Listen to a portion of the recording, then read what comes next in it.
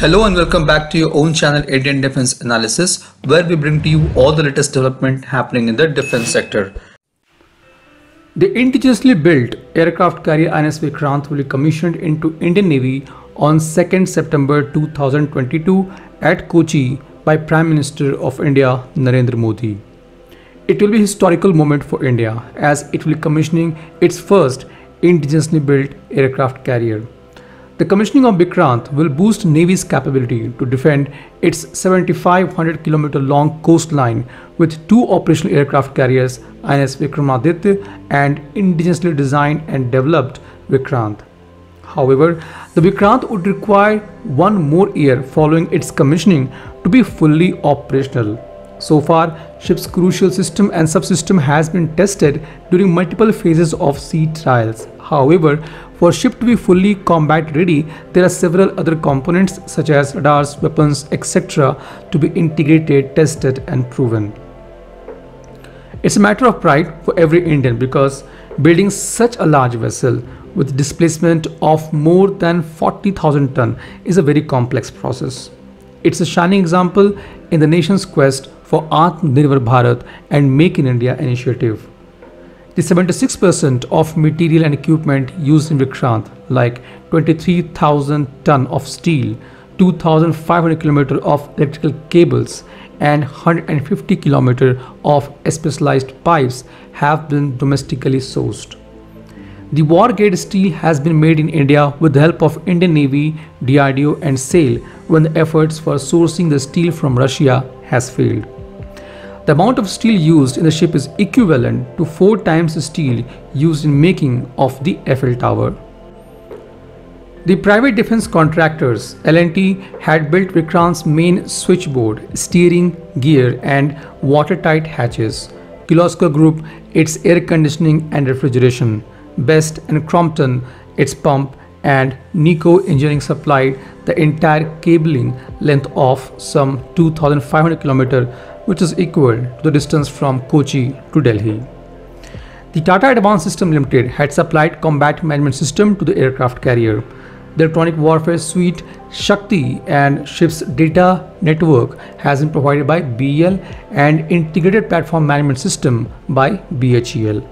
Overall, the construction of Vikrant has led to growth in indigenous design and construction capability besides the development of a large number of ancillary industries with employment opportunities for over 2,000 CSL personnel and about 13,000 employees in ancillary industries. Talking about the aircrafts of Vikrant, it can operate 30 aircrafts including MiG-29K fighters and helicopters like Kamov Ka-31 and MH-60R, and in future MRCBF fighter like Rafale or F-18 Super Hornet to be procured by Navy.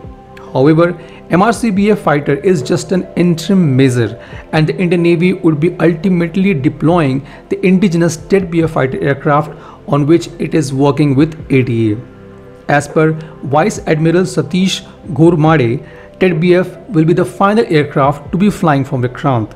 He also clarified that there is no design flaw with the lifts of Vikrant. Tedbf will be ready for production only by 2031 or 32. The aircraft carrier has a height of 61.6 meter, length of 262.5 meter and width of 61.6 meter with flight deck area of 12,500 meters square and displacement of 42,800 tons. The warship has max speed of 28 knots, cruising speed of 18 knots and endurance of 75,000 nautical miles without refueling. It hosts crew of 1,600 with 2,300 compartments including separate accommodation for women officers. The warship is powered by 4 General Electric LM2500 gas turbine, each capable of generating 22 megawatt power.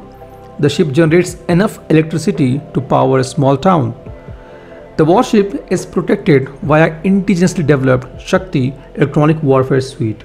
It also has two 32-cell VLS vertical launch system capable of firing 64 Barak 8 or MR-7 missiles to protect against aerial threats including fighter jets, helicopters, drones and missiles.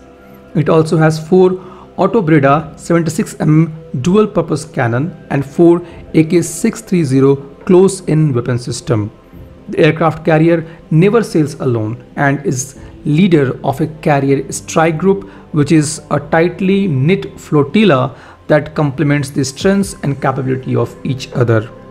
As a leader of carrier battle group, the aircraft carrier commands and controls all aerial assets, including those of its accompanying warships.